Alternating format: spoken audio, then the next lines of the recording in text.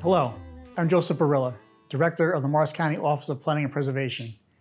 As you may know, April 12, 1861 was the attack on Fort Sumter in South Carolina, the opening salvos of the American Civil War. Virginia secessionist Edmund Ruffin claimed to have fired the first shot on Union troops at 4:30 a.m. At 7 a.m., the United States Army responded. Captain Abner Doubleday, who eventually became general, was ordered to return fire on Confederate forces. The war had begun and lasted until 1865. General Doubleday would go on to accompany President Lincoln on the train for the Gettysburg Address. He later became a resident of Morris County, where he spent many years living in Mendham until his death in 1893.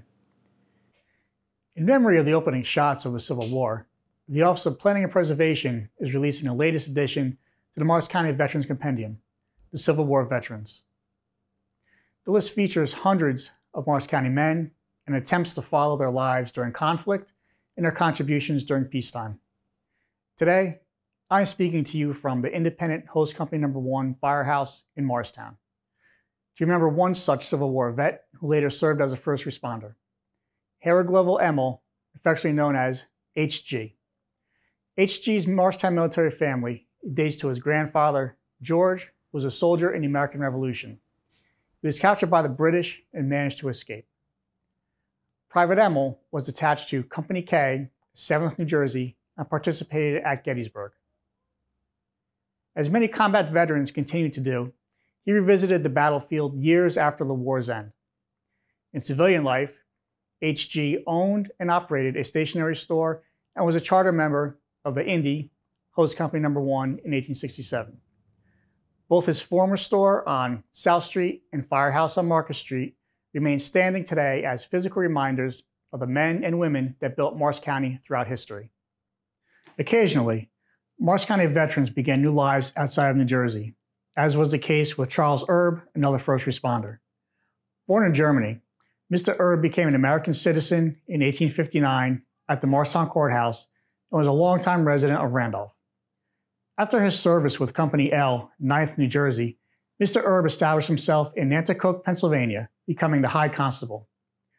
Upon his death in 1895, Mr. Erb was returned home to Morris County and buried in St. Mary's Cemetery in Dover. Now, I'd like to introduce Commissioner Deputy Director Stephen Shaw from another location with ties to a Morris County Civil War soldier. Thanks, Joe. So today, I welcome you to another physical reminder of Morris County's rich history, the Martin Berry House, right here in Pequannock. Built around 1720, the home was purchased by the township in 2015 with assistance through a grant of $175,000 from the Morris County Historic Preservation Trust Fund program. The home is now a historical museum. With the 2015 grant included, the Historic Preservation Trust Fund has provided more than $1.1 million to support interior and exterior rehabilitation work to this historic home. The house is an outstanding example of surviving 18th century Dutch architecture. You know, many of us look at historic buildings and homes and think about the lives of the people who have crossed its thresholds over the centuries. Mr. Berry's will from 1785 indicated a modest homestead with furniture, tools, clothing, and 2 enslaved persons. In the case of the Martin Berry House, we also know of another family in the 1880s that made their home here. Native New Yorker turned Morris County resident James Robert Evans and his wife, Julia. In December of 1885, James and Julia celebrated their 50th wedding anniversary in this house with over 100 people in attendance. Now, given the large gathering and the size of this home, I can easily understand why the term for a Victorian-era party was often called a crush. I bet you didn't know that. I certainly didn't. Now, 10 years after this party, James Robert Evans was celebrated for a more somber episode in his life.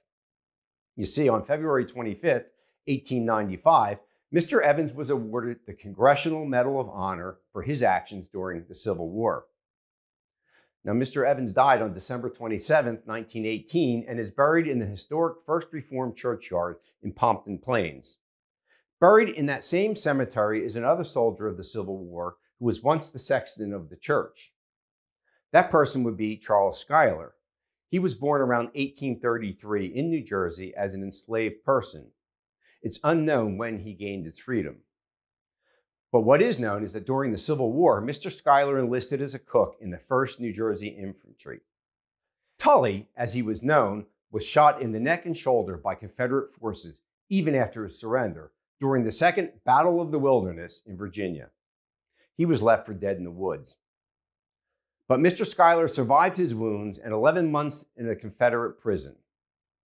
Tully returned home to Pequannock and became a member of the Bloomingdale Cornet Band that was formed in 1884. He performed on the kettle drum.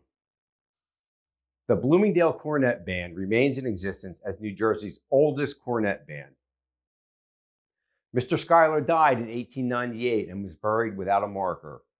His bandmates played a concert tribute to Tully at the cemetery. In 2011, Charles Schuyler was honored with a military stone.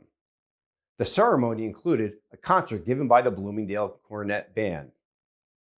So I'll leave you with this tribute to Charles Schuyler and all of the Morris County Civil War veterans who so bravely fought to keep the United States united.